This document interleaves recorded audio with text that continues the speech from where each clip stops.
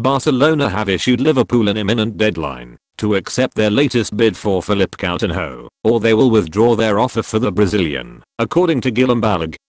Liverpool rejected a third bid of £113 million for Coutinho on Friday afternoon, and insist they have no intention of selling the 25-year-old this summer.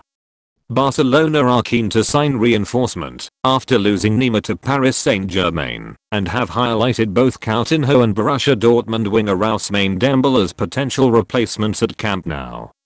However, after seeing a number of bids rejected by Liverpool, Barcelona have now issued the Reds a deadline of 7 p.m. on Sunday afternoon to accept their latest offer, according to Balag.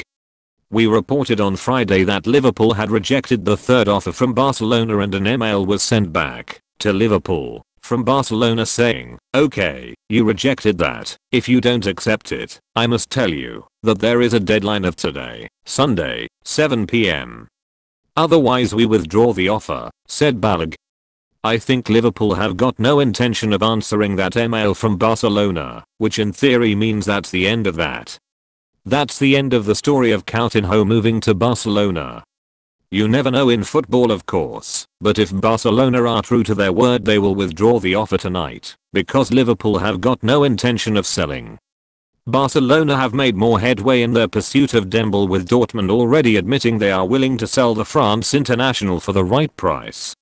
Nice midfielder Jane Seri is also expected to join the 5-time European champions in the coming days, as Ernesto Valverde looks to build his own squad at the Camp Nou. They have known for a while that Liverpool don't want to negotiate, said Balag.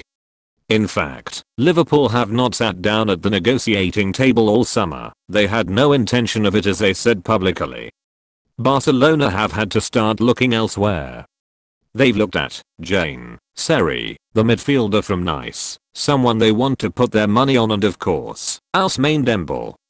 They have the impression that Dembele is a possibility, and if they go for Dembele and Seri, they won't actually have the money to sign anybody else anyway.